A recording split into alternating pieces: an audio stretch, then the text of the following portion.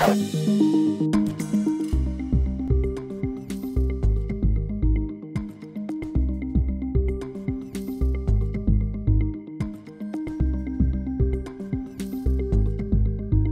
now, from the CFTK-TV studios, this is Open Connection with your host, Robert Pictou.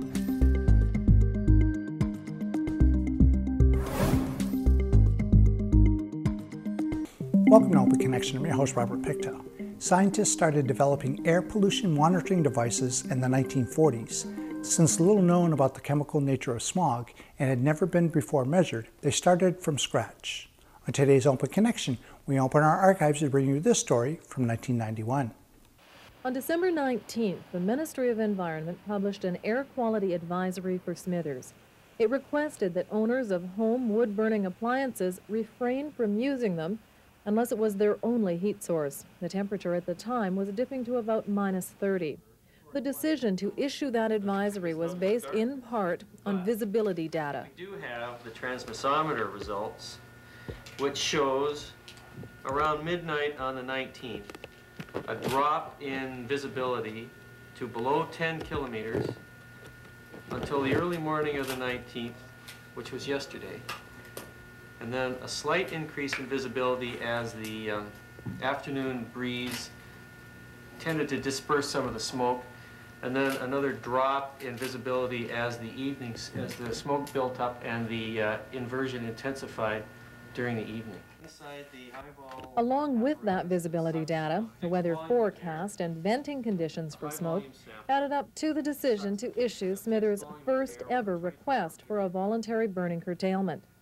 The advantage of the recently installed transmissometer over the air samplers that have been in place in Smithers is the results are immediately available.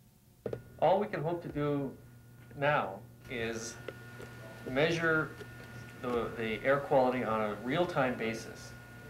That is, try to get the measurements for the last hour on a real-time basis and advise residents of Smithers that the air quality is poor based on our measurements and have them act accordingly. That's all we can do for now. This is the first time, and it may be that it'll take a number of times before people even hear about an air quality advisory. So it may be over a winter that people become more aware of what's going on and are willing to or even know about this program to voluntarily turn off their wood stoves. When the transmissometer was installed, it was hoped that over time a correlation would show up between periods of low visibility and bouts of high amounts of suspended particulate in the air. It happens that first concrete evidence may be on its way, since the air samplers were all running during the period of December 19th and 20th. However, even without that confirmation, Brian Wilkes is convinced this is a wood smoke problem. But this is clearly a wood smoke phenomenon. This kind of staining and loading on the filter is clearly a wood smoke phenomenon. But while these look quite dramatic in sort of our normal conditions, it would still be brown on white. Yes, it's still brown on white. And it's possible, despite how poor the air quality was yesterday, it's possible that these still do not exceed the 150 micrograms per cubic meter. It's possible that these are still below the residential limit for suspended particulate. And the reason for that is that the particles are so small. There are lots of them, but their mass don't add up to 150 micrograms per cubic meter. See? And that figure is what? That's the residential standard for suspended particulate. Wood smoke and from wood stoves, not beehive burners. But the smoke from the burners was episodic, first of all. It wasn't continuous. But also, that it was, because it's so hot, it lofted to the height of the inversion layer of about 500 feet. It was well above town. It was way over the town. And it was clearly demonstrated yesterday by anybody looking sideways at it that there was two layers. There was the layer up there with the burner smoke, and then there was the layer close to the ground, which this is sampling, which is from the wood stoves. This is cold smoke coming out of these chimneys. It's colder smoke than a 1,000-degree beehive burner. So there are a lot of These large filters particles on contain there. samples of particulate This one suspended has in a size Smithers range air of on the less than 19th 10 of December. And while they're obviously means dirty, that, they also and those are the smell particles strongly of that wood we think smoke. have The the Environment smell Ministry consequence. intends to continue its monitoring of the air quality over Smithers, building its database, comparing visibility with the results of samples like these. And residents can expect further air quality advisories asking them to turn off their wood stoves. Last winter's Yeah. survey shows that 1% of homeowners in the town do not have an alternative heat source. So 1% do not have an alternative heat source, so the rest of us, 99%, can heat the house by some other means. Open Connection will be right back after these messages. And now, from the CFTK-TV studios, this is Open Connection with your host, Robert Pictou. Thank you for staying with us. Before 911 was introduced, there was no centralized number that people could call in times of emergency. Anyone who wanted to contact the police or fire department had to dial 0 to reach a telephone operator or dial a 10-digit number. Let us return to the archives with Diane Penner. For example, I am under this understanding that the coroner had completed an inquest last year with regard to the death of the boy that drowned in the pond up on the bench, and his recommendation to council was that a 911 system might have made that situation a little bit better. As a result, that boy drowned, and I think probably if a person thinks about it, there's a lot of situations. An older person who can't get to the phone and dial a number could probably do a 911. Children can do it. Anybody who's panicking can do it. 911 is something that's been forced into our brains by media and by television programming. It's so simple. Why don't we have it? It just doesn't make any sense to me. Now, you mentioned the cost factor, and that's something we should touch upon a little bit more. Obviously, people watching will be wondering just how much the cost factor will be. Any idea? All the research that I've done so far hasn't come up with any dollar figure. But I know that, legitimately speaking, there are simpler ways of doing it where we don't have to have a high cost factor. So I would be willing to settle with simple at this point for just to get the program underway. And from there on, I think that everybody who has or who can see that an accident can occur, and I think we all can, would be willing to pay a couple extra dollars on their BC Tel bill to implement the system. The regional district, of course, involves a lot more people than just the city of Terrace, and as a result, perhaps that would be an angle that people could look at to install this system. Do you not feel that way? Regional district was asked to come up with a cost figure. Apparently, from what I understand, this was done 10 years ago, and since then it's been left on the back burner. Obviously, from 10 years ago to now, a lot of computer changes have happened within BC Tel because they're an upgraded system now. So the cost factor that they had back then, which was slated to be way too high, will be much lower at this point. Have you personally broached the regional district yourself or city council at this time? All the people that I've spoken to in the last few weeks are on holidays. So I'll be contacting them, and I've offered my services to the municipal office, but they are not aware of that yet. They'll find out at their meeting. I've sent them a letter, and I've offered to set up a cost factor and a procedure report for them. If they don't have the manpower to do it, I'm quite willing to do it. And it certainly doesn't take a genius to put this together. All it takes is somebody who's concerned.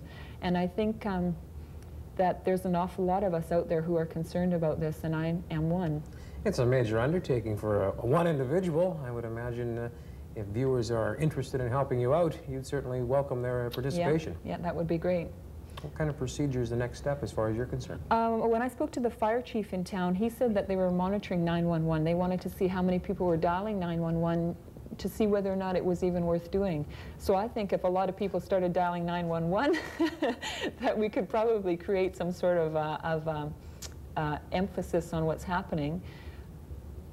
I don't really know what else to say at this point. Basically, council needs to know that we want it. So it's council's decision whether or not we're going to get it. It's up to City Hall. They're the ones who give the go-ahead. So if enough people can say that they're interested in it, phone your mayor or your alderman and let them know. I suppose as far as you're concerned, the old saying, an ounce of prevention is worth a pound of cure. And if 911 is all it takes to prevent a catastrophe or disaster of some kind, then why isn't it in? basically, I don't want my child or my mother or my father or my friends sitting on the floor and having the opportunity to do something simple that might save their life and not have it there just because of a few dollars is what it comes down to be. It is an ounce of prevention. And right now it's also a squeaky wheel gets oiled first, so I'm going to start squeaking, I think. Open Connection will be right back after these messages.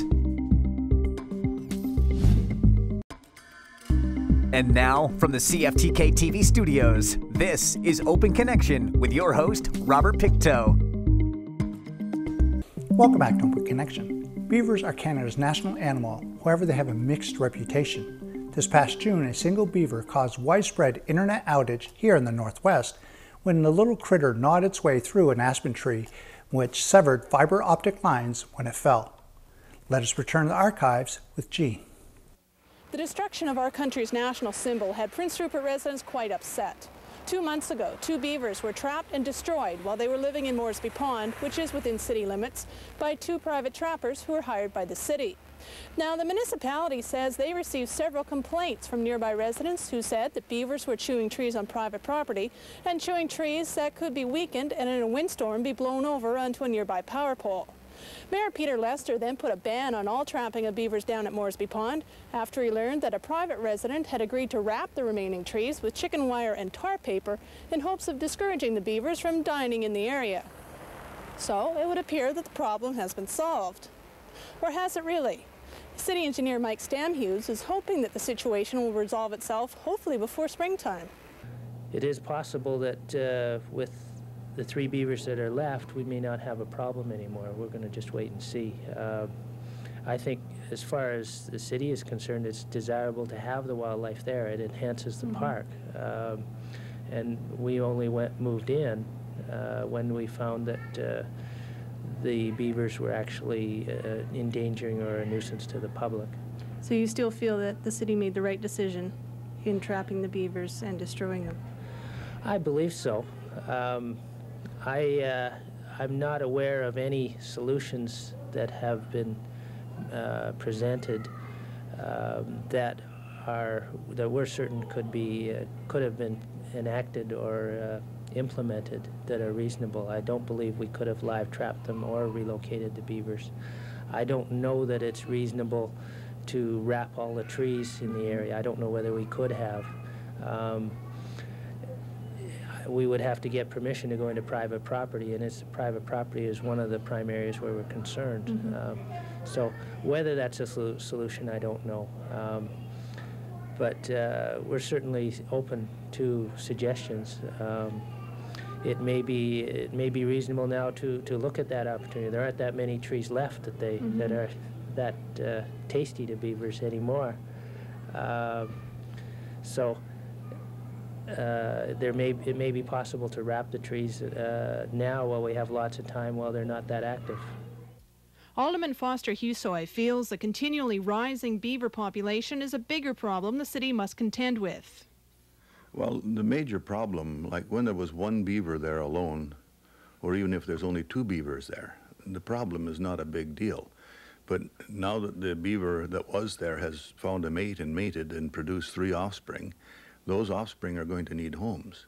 And there's no way that 5 beavers can live in that 1 pond. So what's going to happen is that the beavers, the young beavers, will either mate with each other or go and find a mate, and they'll move up the stream and dam that portion of the stream, possibly flood out the campground, maybe go on up the stream towards the foot of the mountain and dam it up and flood out the homes down below my place here, above Park Avenue, and it'll just continue. As long as that colony is allowed to grow, it'll be a problem in the city.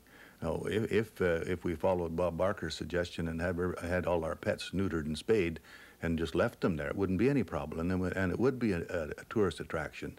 But if they're going to be left to increase and multiply, it's going to be a major problem to the people of Prince Rupert. Fern Whittles, manager of the SPCA, admits the furry rodents did do some damage to trees, but feels there were other alternatives to the problem. There had been quite a bit of damage done by beavers, which they claim there was 5 in there. 2 were killed off the night before.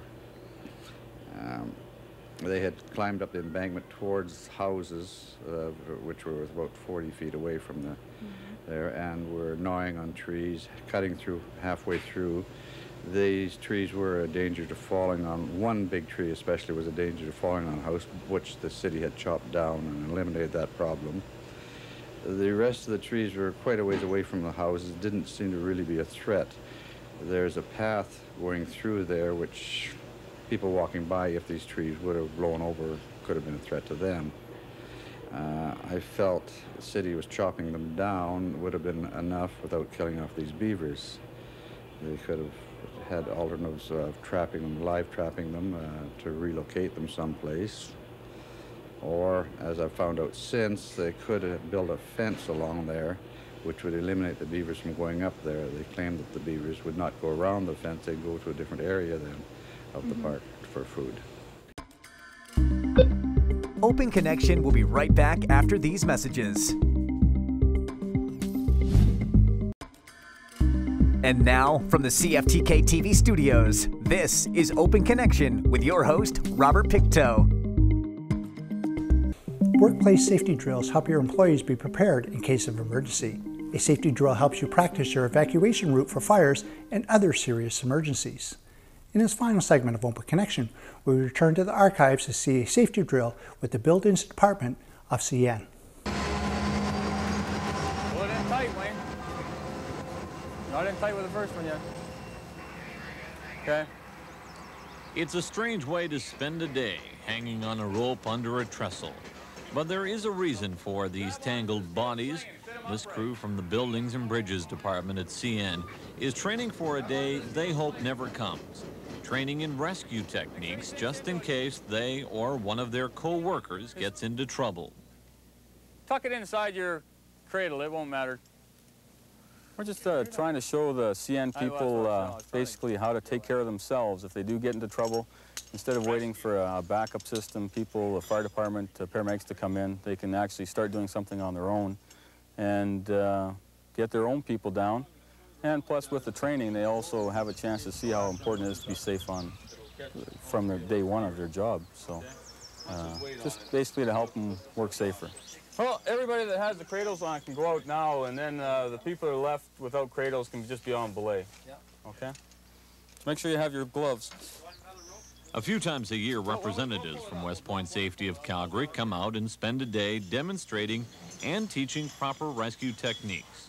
This trestle is only about 20 meters high, but the procedure is the same no matter what the distance. Oh, at first, when I first saw it, I didn't have too much confidence in there, but once I tried it, there's nothing to it.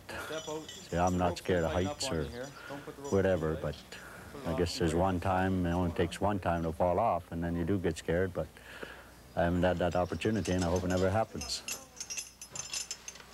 You learn well. Man on belay north!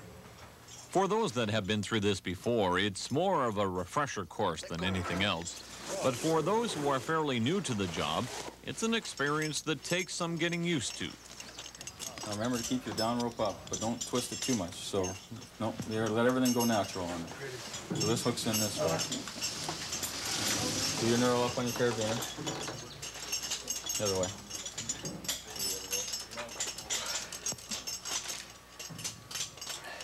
Stick your thumb through the carabiner and call man on belay. Both go together, didn't they? Man on belay, so. I've had people that would not go off at first, and what they'll do is sit back and let their co-workers go for a while, and then they'll take, I suppose, start trusting the equipment, and they'll do it themselves too. Oh, man on belay. North. Man on belay north! Wait for me. All the crews, they have their own rescue equipment with them when they're out at the bridge.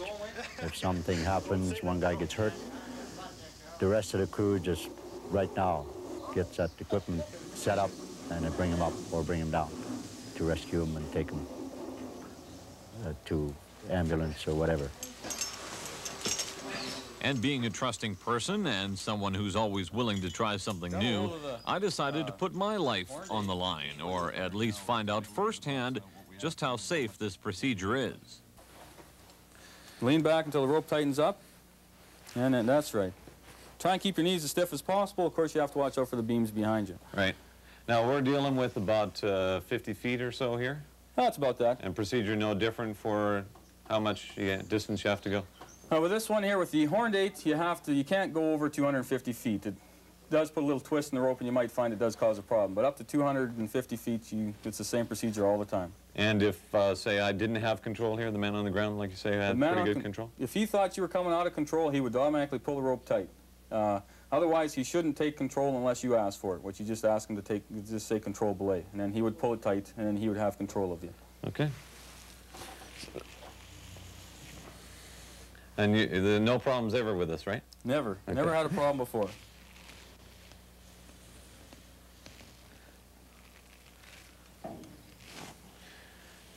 And then you can control speed pretty easy, eh? Sure, one hand or the other. Ready to catch? Sliding down on a secure line is actually pretty easy stuff.